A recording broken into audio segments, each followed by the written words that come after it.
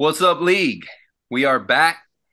It is week 5, week 4 in the books. The Cinco. The Cinco. It was another really good week. We looking at the standings. We are down. There's two left, two undefeated teams still sitting there. Somehow the Snakes sitting there at 4-0, but behind the Gladiators, who have literally been running through the league so far. No one has really tested him. Well, actually, no. Rocket Charlie did. Rocket Charlie tested him down to about as good as you can test somebody, down to a point. What was it? Point oh Point 0.03 or point oh 0.08 or oh something? 0.08. Point oh Yeah, 0.08. crazy. Yeah, So he has been Steelers tested. He defense. has had to sweat one out before, but other than that, he has been rolling. So he is sitting in the 1 seed. He has way more points than anybody else by a large margin. Um, I'm coming in at number 2, still 4-0, but I will say that my points for now looks a little more like I belong. Where before it was my points against were so low, but it's looking a little better. So I'm at 486. I am second in points in the league, so I feel like I belong 4-0. Then we got just one 3-1 team. Orf at 3-1. He has a very solid team too. I was able to edge him out this past weekend, but he looks real good and ready to go. The Possums, after 2-0 start, 2-2, still look like a very much a contender. Still a very good team. He'll be looking for a win. Who do you got this week, Nate? FNG.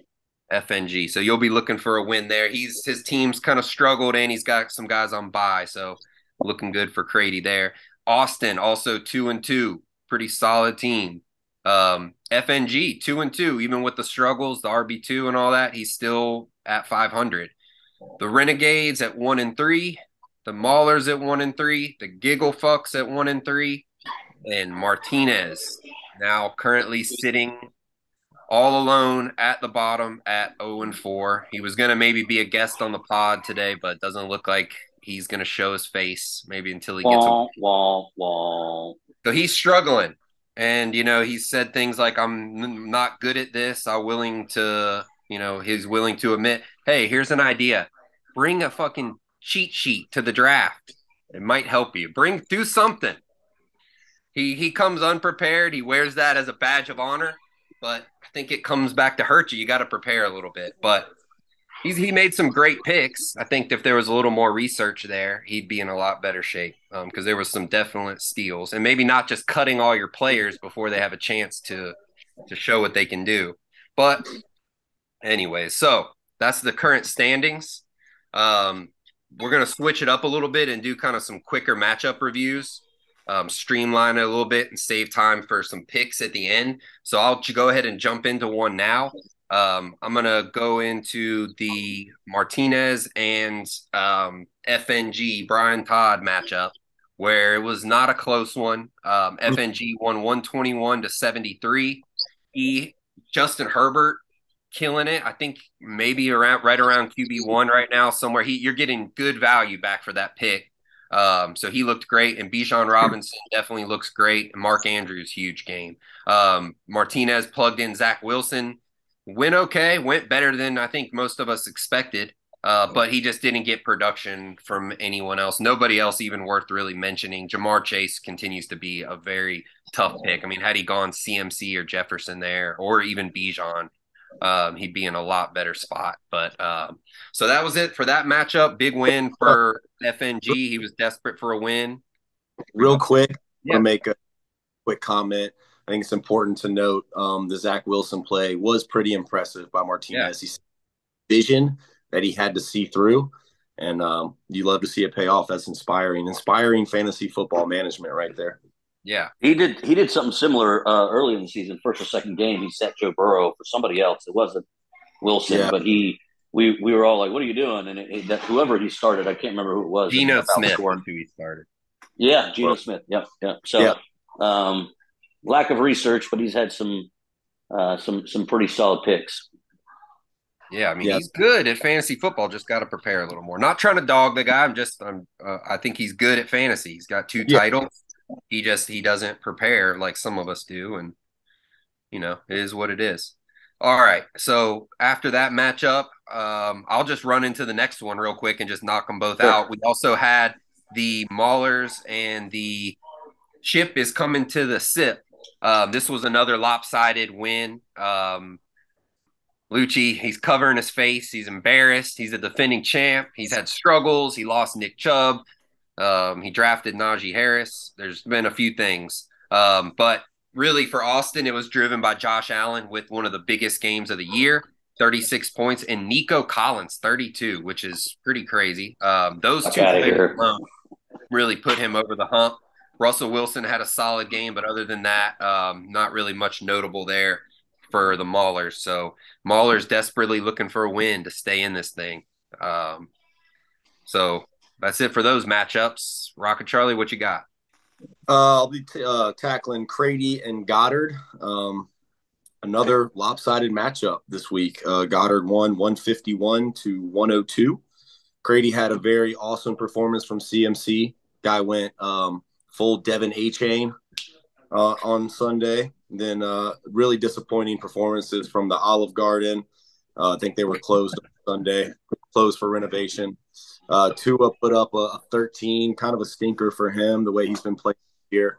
And Crady's boy, he continues to be hurt. He keeps opening himself back up to T. Higgins, give chance after chance after chance, and the guy is just not rewarding Crady at all for his loyalty. T. Higgins also, I think, laid the hit on DeMar Hamlin, so little credit there for Lucci's championship in a way. I just don't like that guy. I think he's bad at football. Be out of the league and definitely out of Crady's lineups from here on out. On Goddard's side, Stephon, huge game.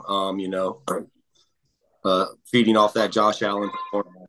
Dallas defense was back in form. They put up almost 30 points. Anytime you get the defense, you have a strong chance to win. Raheem Mostert was really the only standout bad performance on his team last week with 4 points.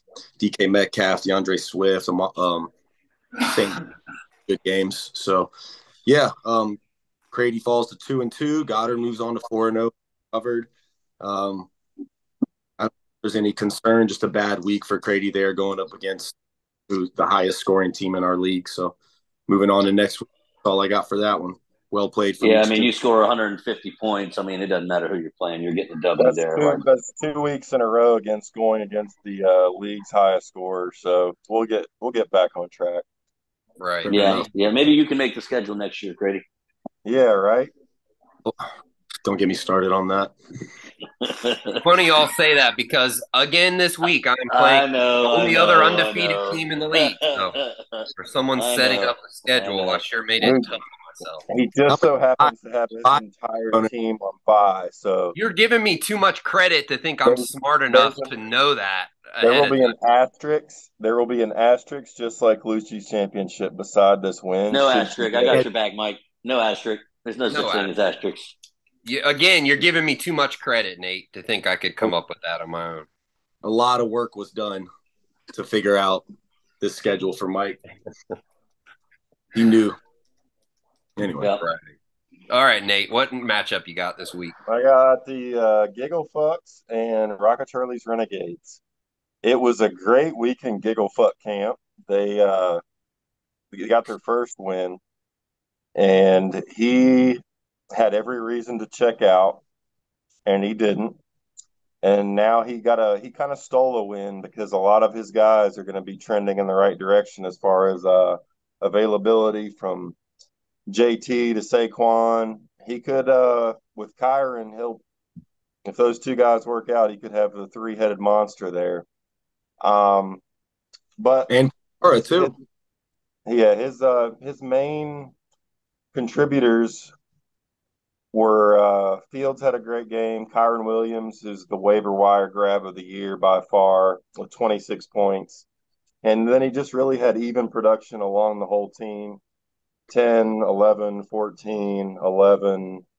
And, that's whenever you have a nice rounded out squad, he just barely edged out Rocket Charlie, who, he's had a rough year. He's lost some close matchups.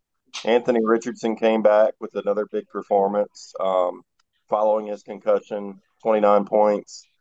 Derrick Henry came to play with 23. Josh Jacobs seems like he may be trying to turn it around, although it's a little too early to say. And Aaron Jones really cost him, put up a stinker, probably cost him the victory of 1.9 points. The Gades will look to bounce back. And, I think overall, you can't keep scoring what you've been scoring and keep losing, unless, of course, you have a year like I had last year, in which case you can keep losing and be in contention for the Derwich. So you got to watch it. But I think eventually you're going to start pulling out some W's. And that's all I got. Nice. Lucha, you want to hit us with the last matchup? Yes, sir. I got the commish makes up rules or makes rules up. And the Commish snake. Mac rules up as he goes. I can't see the rest of it. The commish makes up rules as he goes. Mac and well, yeah. I mean, Mac. Right, I get it. We made fun of the Pekers, so I guess we got to make fun of that as well. But yeah, I mean, dude, Wookie got 115 points from like 4 players. Jackson with 28, Jefferson with 23, AJ Brown with 34, David frickin' Montgomery with 33. Like, I mean, that's kind of crazy. Dude, you got 4 players that put up 115. I mean, it's going to be really hard to lose. Pretty much, average to below average performance from everybody else on your team. But those 4 players went off. And when you have players that have that kind of boom, capability, you can put up 146 like you did. So overall, really, really high, second highest performance in the league, and most of it came from 4 players. So you're on the up and up, man. I mean, you survived the first 2 games, just kind of barely hanging on, lower point totals, relatively speaking. And then now your team's kind of hitting stride. Not as scary as maybe Goddard's team, but you're 4-0 for a reason. Squad's looking good, man. And then Orf, he's got the stack with Mahomes and Kelsey, and they just have not, the Chiefs in general, offensively, have not looked good. Surprisingly, it's been their defense that's been winning them games. Mahomes, 13 points, Kelsey, 9 points. It's not terrible for Kelsey, but not what you expect. His big point total was Devon Achane, or Achan, as he wants to be called now. There's some discrepancy on what people remember in terms of me making fun of Martinez picking that pick. I'm not sure that actually happened. I was high on Achan and during the draft, so we'll see. But that guy, 75 points in the last 2 weeks. Even though we got our ass kicked by Buffalo, he still had 25 points. Really crazy stat for him, for Achan, is he has 28 touches on the season. 6 of them are touchdowns, which is just nuts. And that guy is, and that's a waiver wire pickup for Orf. So great pickup. I don't know if he had foresight to see this coming, but great pickup nonetheless. Ultimately, just wasn't quite enough. I mean, again, you score 146, 150 something points. I mean, it's damn near impossible for you to lose. So even if Mahomes and Kelsey had a better game, the likelihood of him pulling it out is slim to none. So, 4-0 for the Snakes, and season looking bright for him, man. So I'll just say I was expecting, looking at that matchup early on, not to expect to put up 140 something points. I was expecting, looking at all my guys done at the 4:00 window, and then Kelsey and Mahomes to go at night. It was like, here comes the slow death, the Sunday night slow death. But I had a big enough lead, and then they really, wouldn't have really mattered. But they did. They had like 21 points combined, which is like extremely low for those two. Yep. A lot of distractions in the Kelsey camp, I think, right now. Almost like you knew to play Orf week 4, like that would happen. Yeah. Weird how that went. The Taylor Swift thing and all that. Yeah, it was good foresight. Yeah. Again, I appreciate the credit from you guys that I could be that smart. It means a lot. Yeah. Anything we can do to take away from your victory. All right. Well, that was good. That was a quick roundup of last week's matchups. Now on to the current rankings. Well, let's hear your rankings first. You want picks first? Let's do some rankings here through week 4. The how do you guys want to do it? Tight ends, running backs, wide receivers. What do you most? Go for it. You pick. Just go. Roll with it. We'll go quarterback first. Cracking the top 10. C.J. Stroud. Wow. Wilson still hanging in there at 9. Kirk Cousins 2 6. Jalen Hurts at 5. Jordan Love at 4. Lamar Jackson 3. Josh Allen 2. And Justin Herbert at 1. Running back wise, David Montgomery back in the top 10. DeAndre at 9. Brian Robinson Jr. at 8. Tony Pollard at 7. Bijan Robinson at 6. Kenneth Walker III at 5. Devon Forchan at 4, fittingly. Big Forchan guy. Kyron Williams, Raheem Mostert, and Christian McCaffrey at 1. Yeah, I got to say, Mostert wasn't going to hold on to that RB1 spot for very long. I think he'll only dip. He might have without Achane, man. He might have. Like, Achane has just come out of nowhere. But as a Dolphins fan, aren't there 2 other running backs? Isn't Jeff Wilson coming back? And what's the guy with the jihad name? Yeah. Ahmad. Ahmed. Yeah, but there's no, like, K or Q in his name. It's like AHMAD, but they pronounce it Ahmed. There's like a in there somewhere. Yeah, I don't like that. I don't know. It's kind of like Mostert's due to get hurt soon. It's a yearly thing. I think there's that, but I think that there's too much uncertainty who's going to be the guy. Like, I guess you start Achane right now, or Achane. Yeah, he's the guy moving forward, bro. I wouldn't feel good about starting Mostert at all. No, but at this point, I'd trade for him. It's slim pickings in the meth lab. Yeah. Yep. Right out. Adam Thielen at 10. Mike Evans at 9. A.J. Brown at 8. Nico Collins at 7. Devontae Adams at 6. That's off one fucking game. That's crazy. Against me, of course. So, yeah, but the Houston offense is something you want a piece of, I think. Devontae Adams, Stephon Diggs, Puka Nacua at 4. Tyreek Hill at 3. Keenan Allen at 2. Justin Jefferson at 1. Wow, Keenan Allen at 2, huh? If you look at I'm not taking too long, but Justin Jefferson's yardage to this point is like eye popping. Like he has like 560 yards receiving already on the year. Mm-hmm. Dude is set. I think him and Tyreek now he's on pace to be further than Tyreek, and I think him and Tyreek in terms of yardage are both on pace to get over 2,000 yards. Yeah, with the added game, that's going to happen soon. It's just a matter of who. But I think Jefferson, and maybe both this year. Yeah, maybe. We'll see. Hopefully, neither. Zach, excuse me. We got, tight end number 10 on the year, Zach Ertz. Tight end number 9, Tyler Higbee. Jake Ferguson. Travis Kelce at 7. Hunter Henry at 5. I think I missed somebody. Sorry. Hunter Henry at 5, Mark Andrews at 4, Evan Ingram at 3. Let me start over, guys. Got Zach, Tyler Higbee, Jake Ferguson, Travis Kelce, Hunter Henry, Mark Andrews, Evan Ingram, Cole Kmet. Huge game. Moving up to tight end number 3 on the year. Sam Laporta at 2, and TJ Hawkinson for the 3rd week in a row, tight end number 1.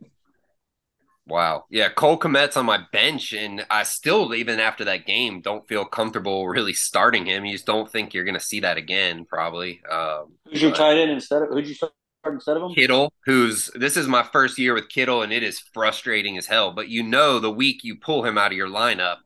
Yeah, he's going to go off for 25. 20 points, That guy sucks. Yeah. All right, that's all I got for rankings. Not worse than my tight end, though. All right. That's the little recap of the rankings. All right. Time for the first ever edition of our picks, our pod picks. So let's get into the first matchup of the week. Now, when we review our own matchup, we obviously don't vote. So each person is going to be reviewing 4 matchups a week, and then we'll look at it and see kind of what, how we look next week moving on, and kind of see who's picking the best. So the first matchup, so I won't vote on this one, but it's the Snakes and the Gladiators, the 2 4-0 teams. There will be one 5-0 team at the end of this week. Who is it going to be? I will say, even with Goddard's bye weeks, he put together a hell of a starting line. How convenient. It's still a very strong line. I'm going to vote for the Snakes this week to take the victory.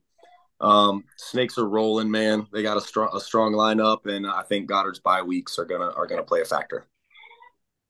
Nate? I think Goddard keeps winning. All right, so Nate down for Goddard. No surprise there. Lucci?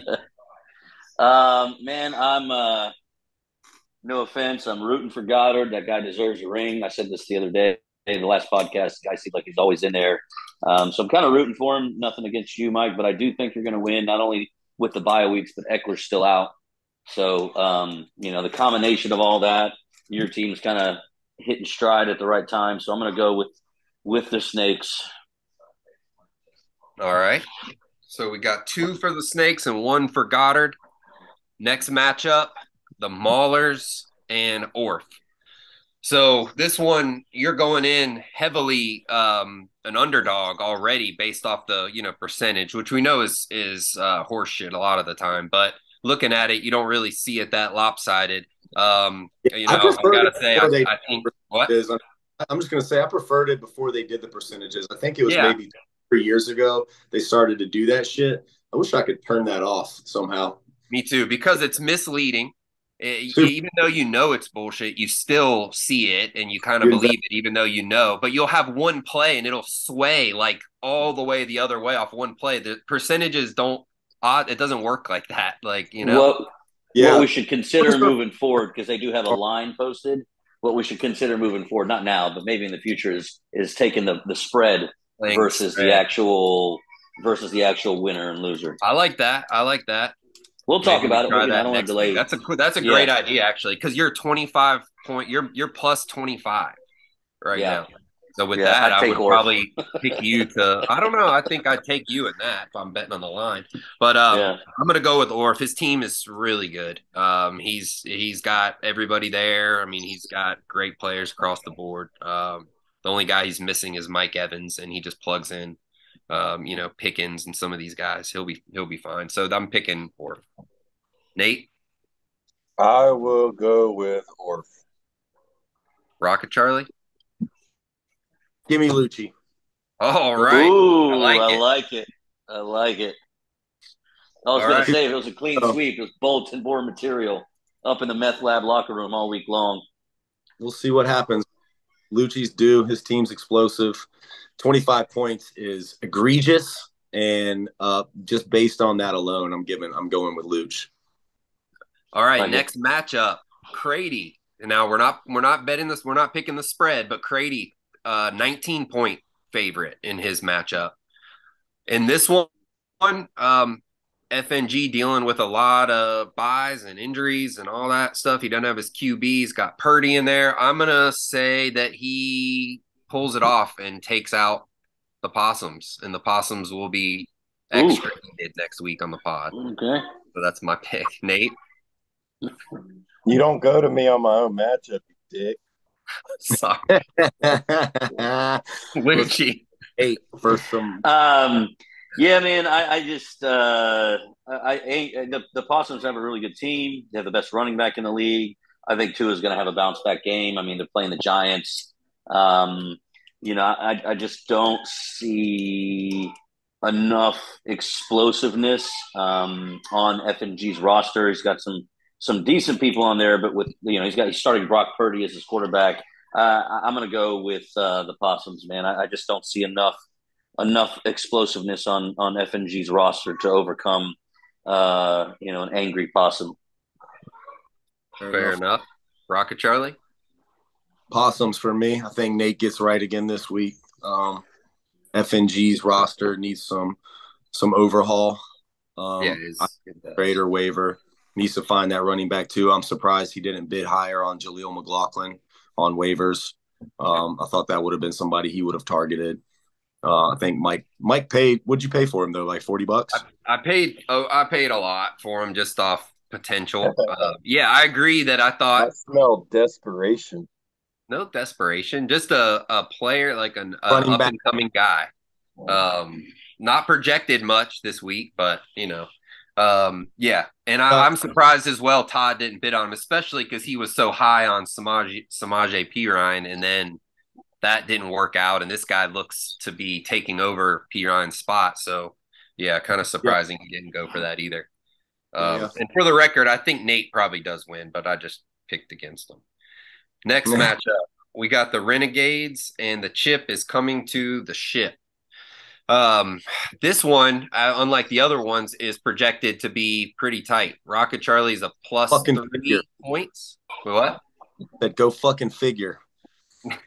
Yeah, a lot of your matchups have been. So in this one, I'm predicting Rocket Charlie gets the win. I'm predicting Richardson goes off and Henry in these backs. I think he's going to do fine. We'll see what DJ Moore does to him after last week because that guy's been hurting you when he's in the lineup and then he goes to your bench and blows up. So that's one of those frustrating things. You got him back in there. He's got to prove you right. So that'll be interesting how that plays out. So I'll take the Renegades in that one. Nate? Awesome potentially with Cooper Cup coming back, but it's still very up in the air about whether he plays. That would sway me a little bit, but I think I have to assume that the consistent production from Rocket Charlie's squad is going to continue, but he's going to come out on top this week. So I'll pick the Gades. Lucci? Yeah, man. I think I got to go with Rocco as well, man.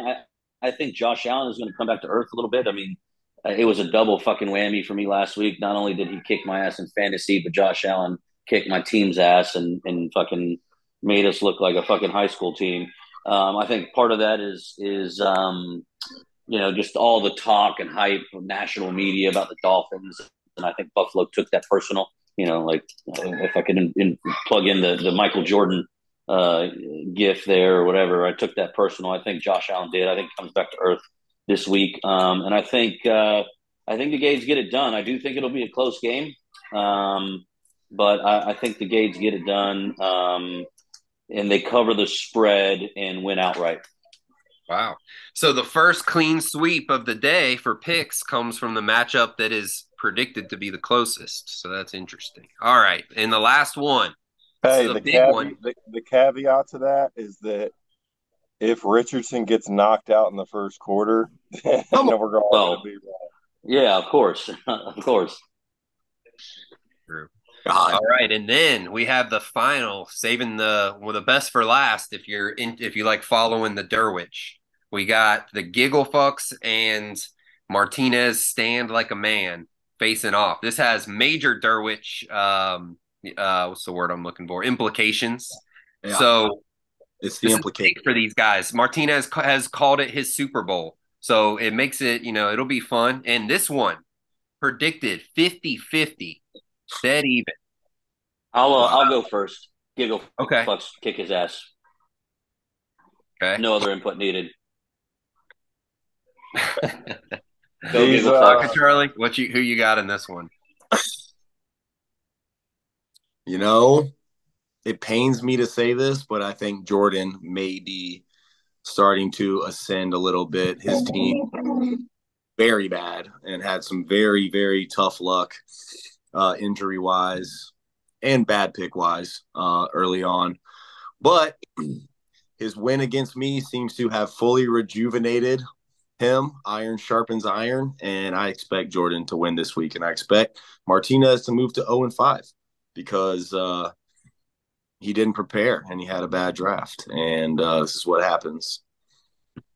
I will have to go with the rest of the field and say that Jordan comes out on top. I honestly don't think that he is going to be in Derwich contention for very much longer. I think he's got a stud of a quarterback on his roster in CJ Stroud. And I think that eventually he may have a tough decision to make, even though Fields likes to run. Stroud's looking like he was the pick, and going forward, he might have to plug him into his lineup. But I think Jordan's going to be the one to come out on top this week, and B-Mart is going to go to the beach. He's going to go for a bike ride Early. and then might slap an old man. Who's to say? But I'll have to go with 5. Yeah. Yeah. I'm struggling with this one. I want to take Martinez kind of to win it. I wish that he would switch Sam Howell out of his starting lineup. I don't like that. I think that I will be on paper to say if he plugs in Burrow, as much as Burrow struggled, I get it. Playing Arizona's not as bad as we thought. I get all that. I think if he had Burrow in there, I think he would maybe win. I don't like Sam Howell. Sam Howell's never started for a fantasy football team in our league. I don't think I like that too much. So and I Burrow's guess playing Arizona too, man. I know they snuck up on a couple people, but like that's a bad roster, dude. That's a bad roster. Who's that? Washington or Arizona? No. Burrow. The Bengals are playing Arizona. Oh yeah. So like it's like that's just like I know they snuck up on the Cowboys. But dude, that's a bad roster. Like I could see that being a get right game for Burrow and Chase, and to have that stack. But we'll see. I don't want to convince him. Martinez, just start Howell. It'll be fine. All right. Well, should be interesting. We'll see how all this checks out next week. See who leads in picks. And that's it. Hope y'all like the new format. To our couple of viewers out there, hope it worked out a little better. Trying something new. Feedback is welcomed. Yes. So we will see you guys next week. Anything else before we close it out? Crady, give me a little punch in the mouth there. See, Yeah, let's get it in. You got to get it in deep. You got to go straight back in there like that. Choke on it, you fucking whore. Nobody cares about great way to end the pod. Right. I'll close out with I'll make sure just one last message to Goddard. Goddard, if you're watching this, and we know you are, congratulations. And you guys have a good week. God. Jesus Christ. Have a good week, everyone. All right.